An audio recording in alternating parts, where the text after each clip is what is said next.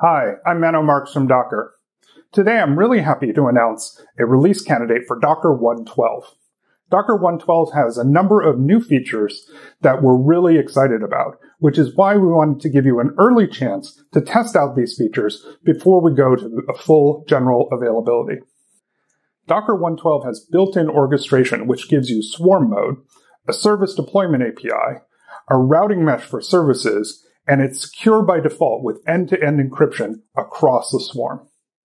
Before I go further, it's important for me to note that nothing in 1.12 will break anything from previous versions. Docker 1.12 will be fully backwards compatible with current production versions, and Docker containers and Dockerized apps that ran in 1.11 will continue to run in 1.12.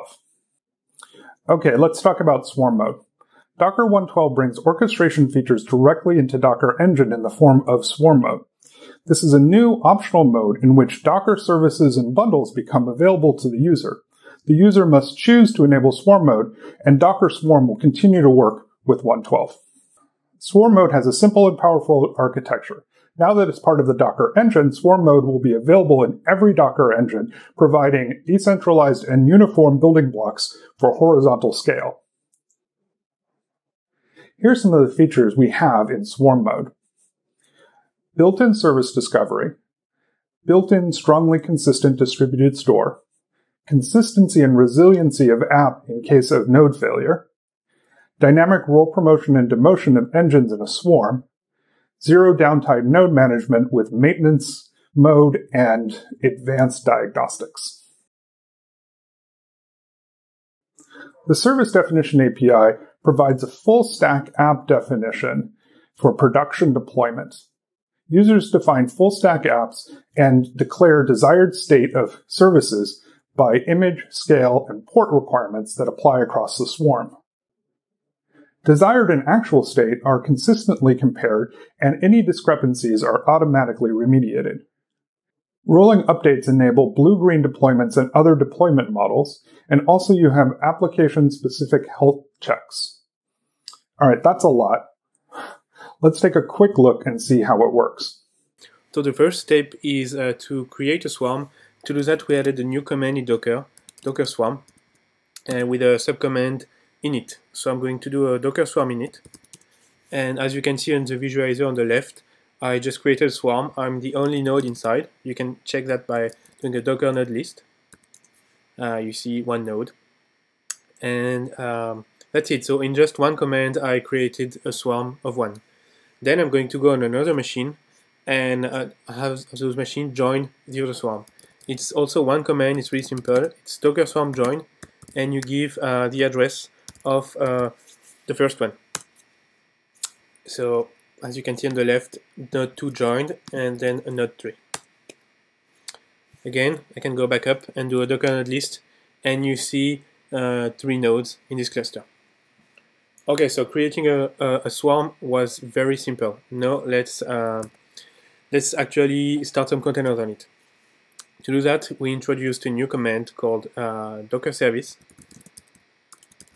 So it's used to manage services. You can create service, inspect, list them, remove them. So let's quick example. Let's create a service. So Docker service create. Let's name it vote.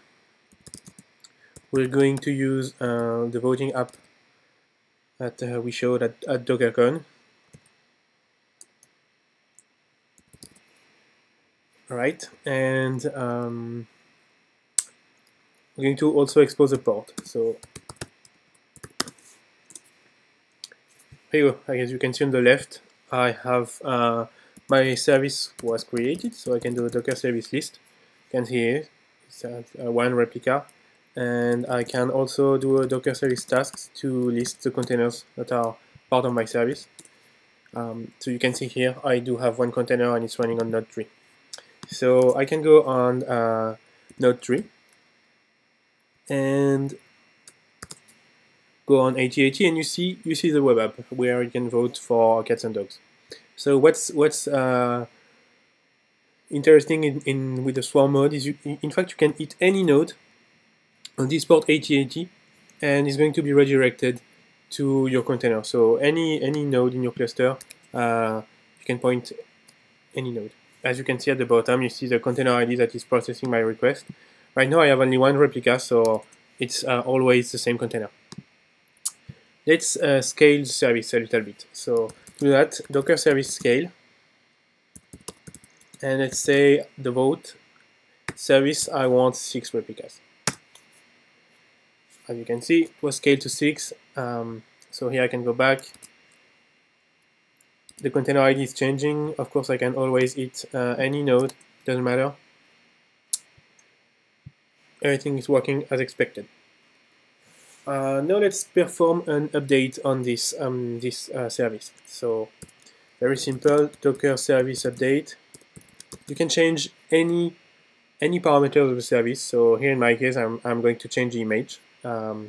So dash image, and let's use the change on what you can vote. So let's vote on movies. So, and the name of the service. So as you can see on the left, it changed every container to the new image. That's why the color changed on the left. And if I refresh here, I can now vote on movies. So not 1 or not 3, doesn't matter.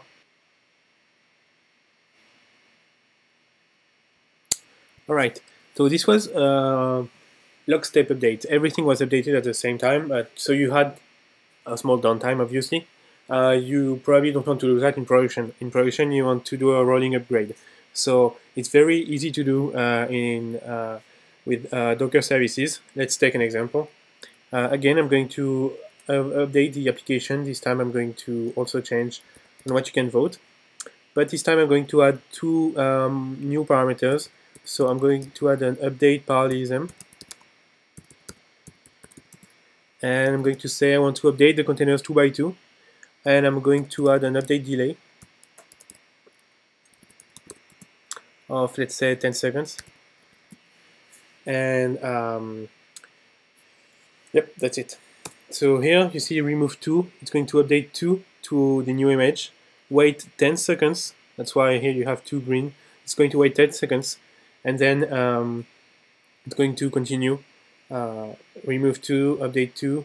So here if I refresh during those times, let's say on the 2 for example, sometimes I'm gonna vote on movies, sometimes I'm gonna vote on the indent, tab versus space, the new one, and after a while, when everything is updated, yeah, you see it's tab versus space. So here I was able to update a service, change the image of a service without any downtime. The last thing I want to show you is how Swarm can survive on, for example, a node failure. So here I'm going to randomly pick a node. So let's pick node 3, for example, and again I'm going to kill it. So shut down -h now. And after a while, you will see that node 3 is going to be flagged as dead, and the containers are going to be rescheduled automatically on another node. Yep, as you can see here, node 3 was flagged, and containers are currently being rescheduled. Wow, right? Okay, that was pretty cool. With the new routing mesh in Docker 1.12, you get container-aware load balancing, assigned ports to services that do not change, and load balancing built directly into the engine, and automatic service discovery. This is important because traditional load balancers are machine aware, but this is container and port aware so that the traffic is routed to the right service all the time. The traffic itself is round-robin load balanced across the available containers.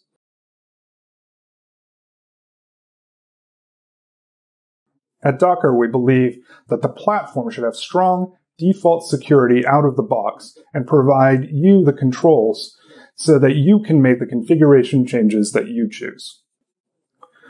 With Docker 1.12, all the hard stuff is done for you. TLS encryption, TLS mutual auth, and cert rotation. This means that you get cryptographic node identity. Out-of-the-box TLS certification ensures that system communications are encrypted. You get a seamless public key infrastructure with automatic cert rotation. Docker Engine is the world's most popular container execution and management platform. And beginning in 1.12, Docker Engine will natively deploy and manage not just containers, but entire multi-tier distributed applications. This is a major step forward in Docker's evolution as a comprehensive platform for both developers and operations. To find out more about Docker 1.12 and how you can get it, click on the links in the description below.